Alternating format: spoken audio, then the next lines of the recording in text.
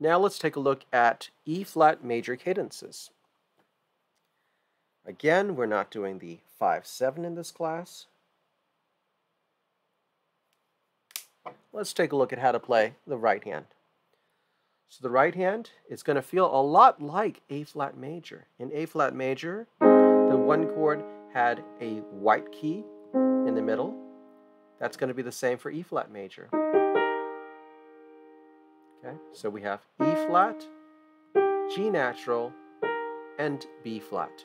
Notice how my hand is pretty forward on the keys, okay, because you really can't play the chord here, right, because your thumb wouldn't reach the black key. So one chord.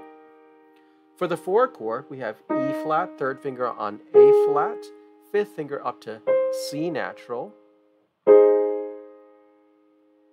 back to the 1 chord, E-flat, G, B-flat.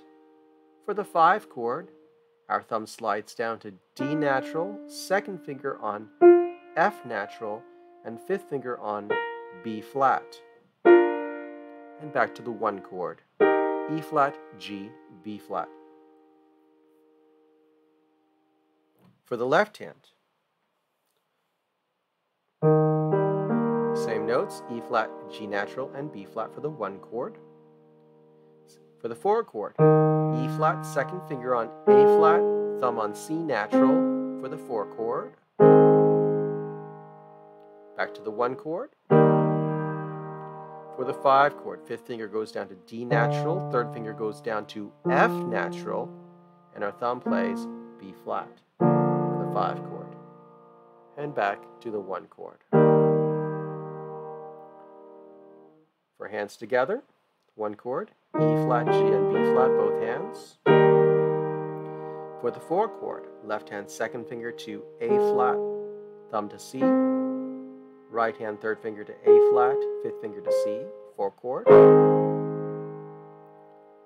Back to the 1 chord, E-flat, G, and B-flat. For the 5 chord, left hand fifth finger on D, third finger on F, thumb on B-flat, right hand thumb on D, second finger on F, fifth finger on B-flat for the 5 chord, and back to the 1 chord, E-flat, G, B-flat. So the whole thing sounds like this. 1 chord, 4,